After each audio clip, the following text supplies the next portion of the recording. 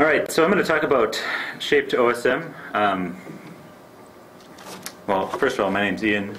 I'm from the Midwest, Minneapolis, Minnesota. I am a Java programmer, as you might notice, in my day job. So I have the unfortunate consequence. Everything I write is in Java or Python. So shp-to-osm is a conversion tool that takes in shapefiles and converts them to OSM. That's why I named it that way. So I'm going to show you guys where the... Oh, see this little spike right here? That's everybody going to top-osm.com during Lars's talk. Let's see here. I thought I had this up already, but I didn't. There it is. So the URL, if you guys would like to poke around while I'm talking about it, it's on GitHub right now. Can't see my own screen. GitHub/END/shp-to-osm. I don't think that the release files are here yet, but I'm moving them over from where they used to be. So this is the place to go if you want to check out what I'm talking about.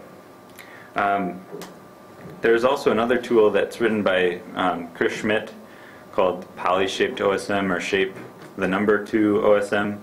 And that came before this, and I wrote this because I couldn't figure out how to get the Python dependencies working, and I knew how to get Java dependencies working, so I wrote this in the time it would have taken me to figure out Python dependencies. So that's the point of this, that and the rules file, which I'll show you in just a minute, actually right now. So the idea behind shp-to-osm is that you specify a shapefile that you want to read in. You also specify a rules file that tells the program what to do with the attributes on the shapefile and how to apply them to the OSM data that comes out of that shapefile. A typical rules file will look something like this. That's legible. Up at the top, this is the one that comes straight out of Git, and it has a fairly good description of what each field is, but it's still pretty, I don't know of a good word to use, pretty weird, I guess. So for example, here is this first line here that I was doing, when I first started writing this, and it takes the outer part of a multi-polygon, looks for an attribute called f-type, and if the feature has f-type of stream river, it applies the natural equals river OSM tag. So there's also other derivations of that. So if this one here, the second line, it looks for the attribute in the shapefile called genus name, and it applies, or it accepts any, the blank means any value for that attribute, and then applies the OSM tag name, and this little dash here means to apply whatever the value was, stick it there for that name value. And then there's other weird things, like this one here is always apply the land use equals cemetery OSM tag. And then there's an exclude functionality somewhere that isn't in this rules file, but you can exclude certain shapefile features based on their attribute names. So based on that,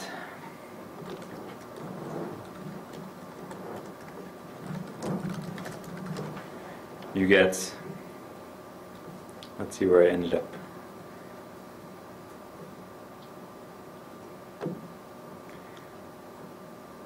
Let's see if I can find a good spot. Right up here in Minnesota, this haze of blue came from NHD. and using a rules file that's on the wiki. I don't think I imported this, but somebody else did, and it has all the water bodies, all the flow lines, areas, and other features that make sense in OSM, which is most of them. So that's an example of shp-to-osm being used, and it's that simple. And I'm done. Nope, just kidding. There's other things you can do with it. For example, you can do points. Where did my mouse go? Uh-oh. Huh. I didn't know you could triple click to start JOSM.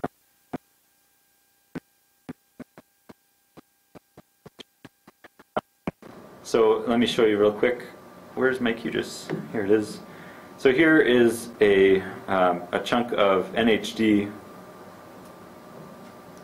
This is a lake in northern Minnesota, and it's toxic green because it's touching Canada. And they put this cement wall right here to keep the American water out.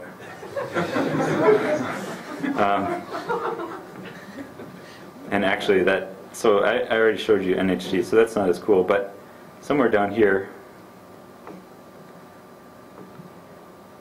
what? I found some address points from my hometown of Roseville in Minnesota, and so each one of these guys here, if I have them open in QGIS, and I can take a look and see which, boy, where's my select tool? There it is. Oh, well, this works too. So you can use any of the existing tools to see what fields already exist in the shapefile. So these are the fields that the left-hand side of the rules file will use. So for example, I can pull open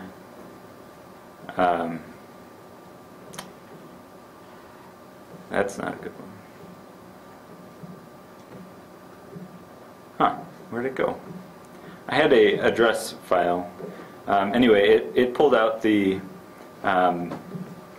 street name and the street address number and stuck those into the OSM format, and then created these points. And we can take a look at what that looks like in JOSM. Ta-da! Oh, can't see that.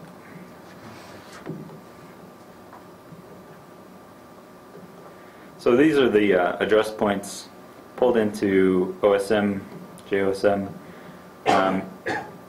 So after you get your data into into OSM file format, generally the accepted practice is to download the data that already exists there.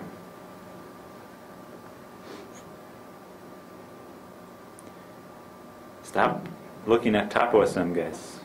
There we go. All right. So you can see that it's correctly projected. This shapefile came from some weird local projection, and the shp-to-osm should do the reprojection for most projections. And so you can see that it's fitting along these streets here. But the problem is, well, last time I looked, these address points were already there. And so my point was, I shouldn't upload this data because I can see that there's two nodes here at the same point with the same information. And so I just did all that conversion for nothing. But now I know that the data is already there. But it turns out it's not there. So maybe I could upload these. But I'm not going to do that while everybody's watching. Plausible deniability. So anyway, that's the basic gist of shp-to-osm. There's other things that I can't really show you right now because they don't work.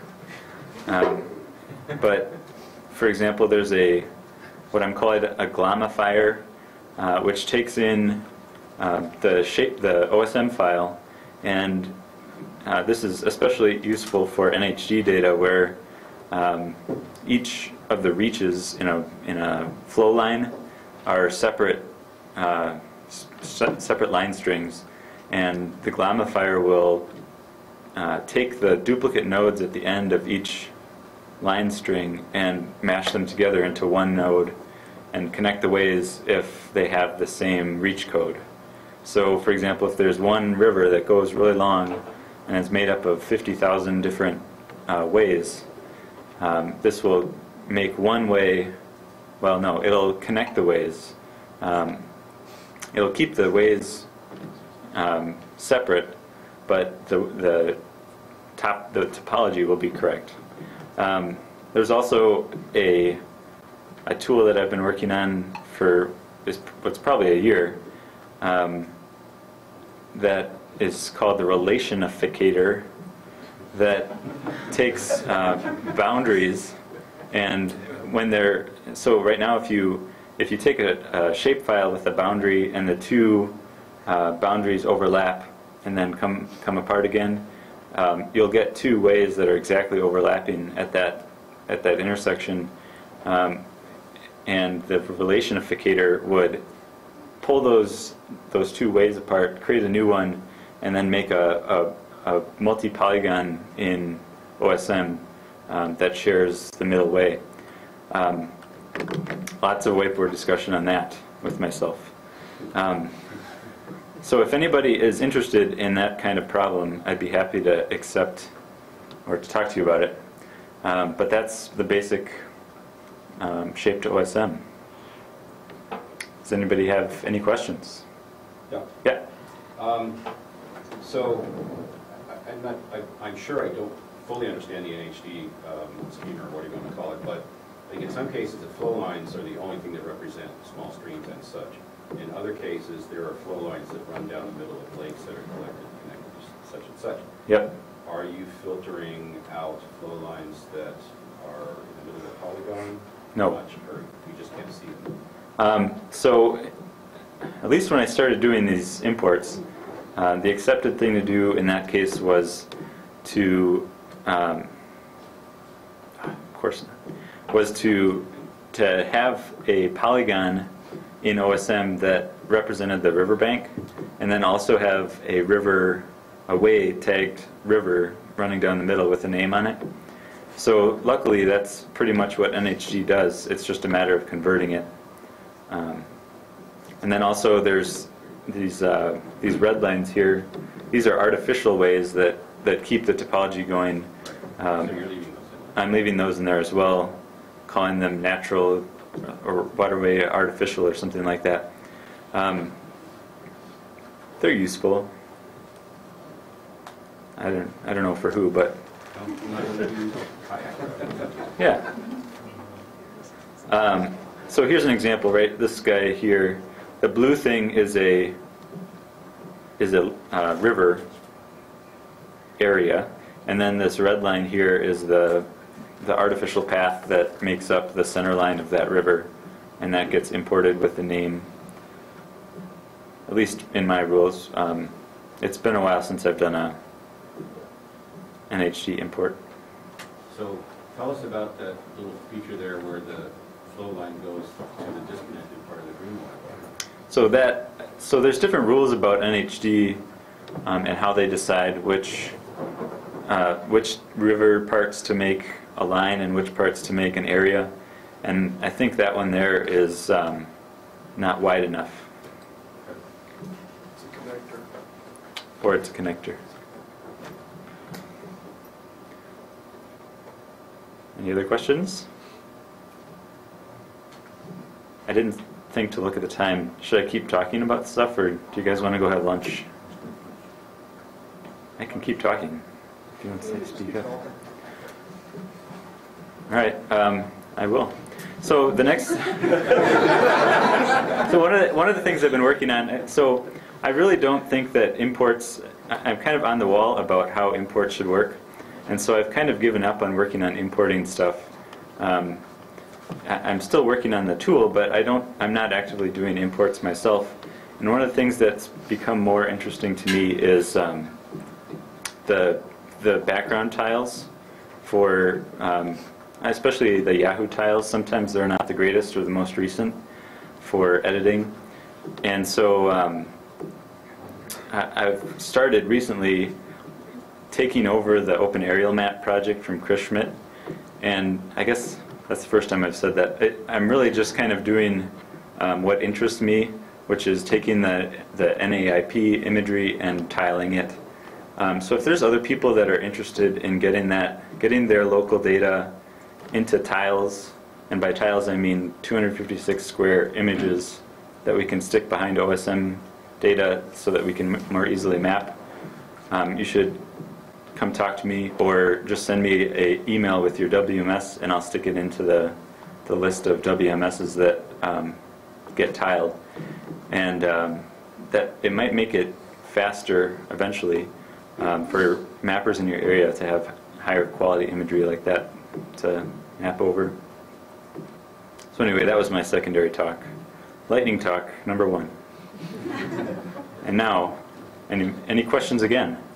Yes. Yeah. What coordinate system do you want these tiles in?